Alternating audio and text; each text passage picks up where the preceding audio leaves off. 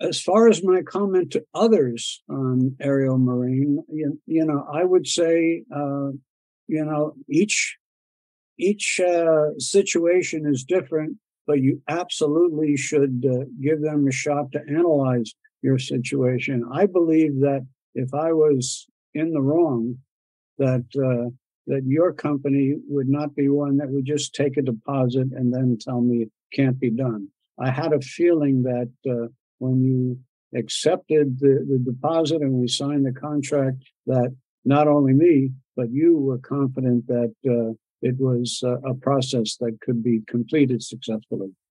First name is Mike. Second name is Hartt. Found out about Aero and Marine actually by attending some boat shows, some local boat shows, and came across your booth during one of those shows. I think it was in Long Beach. After the boat show, I was turned over to Julie. The sign-up process went pretty well. I had a couple of questions which were answered, and I was just in the process then of acquiring a new vessel. The first few times I think I came across you guys at the show was an in-between boat mode. So I didn't do anything the first year, but the next time I met you, I went ahead. Yes, Emily was my consultant, and I have to say she just did a tremendous job. I wasn't completely familiar with the process. I knew that I was purchasing a vessel out of state that was owned by a California resident, but the vessel was in Washington, and that if I purchased it, it needed to stay out of state for an additional year, at which time I could bring it back to California. So I had to prove, and Emily really helped me do this, I had to prove that the vessel was in Washington for at least 1 year before we brought it to California. And she asked me for everything. She wanted, receipts for the slip, and were there any gas receipts, any service performed. In other words, anything that could support the case that the vessel was in Washington and never left Washington. I'd say one of the things that really stands out, and I wanted to compliment her on, is that when we got pretty much to the end of it, she asked me, do I think it would be possible to get the management of the marina to sign something that stated that the boat was there the whole time and it wasn't being used for pleasure. And I was a little hesitant on that because, there were different employees and things like that. But she said, do you mind if I send them a letter or request?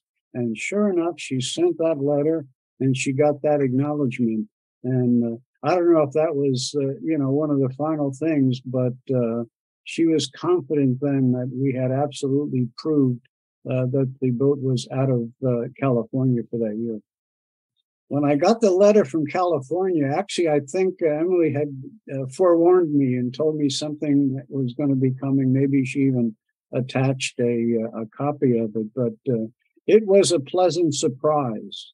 I had dealt with a previous boat years ago in California, and they're tax people. I had a boat in Channel Islands, California, that when my second daughter was scheduled to be born, I decided to sell the boat and get out of boating for a while. And I moved the boat from Channel Islands to Long Beach. The broker told me there's better exposure down in the Long Beach area. So I ended up getting 2 property tax bills, one from Ventura and one from Long Beach, different counties. So I challenged that. I said, it's the same boat. All I did was move it. So they said, well, you have to go back to Ventura, and prove to them, that it was the same boat. Otherwise you may be subject to paying both. Maybe you have 2 boats. Maybe you'd be subject to paying both of the property tax fees. So I had to go back to Ventura, get that settled, and then move on from there. But at that point, I knew that these tax people really do look into things, and they do monitor things very well. I guess what surprised me the most about your service was the consistency. When I shopped at these boat shows, you talk to different brokers, different people trying to sell your boat, and everyone seemed to have a slightly different story. Oh, you got to take delivery offshore, and you have to hold up a newspaper, or you have to go to Ensenada, for a month or whatever. But it just seemed a lot clearer to me when I got the explanations from Aero and Marine that it was consistent, and it just made me feel more comfortable to sign up for your service. I was somewhat surprised how easy the access was, including Emily. I would send an email to her, or sending documents back and forth, and I'd get a response most of the time the same day. And it was good to know that. And I know that your company deals in much more expensive items like planes and things like that. But it made me feel good that something in my price range, that I could get a response quickly. Well, I would, as far as my comments on Aereo Tax Marine, I mean, I would tell other people that, I had a great experience with them. I had a lot of choices, a lot of stories from different brokers, how easy it is to do. And it turns out if you really want to be successful, it isn't quite that easy.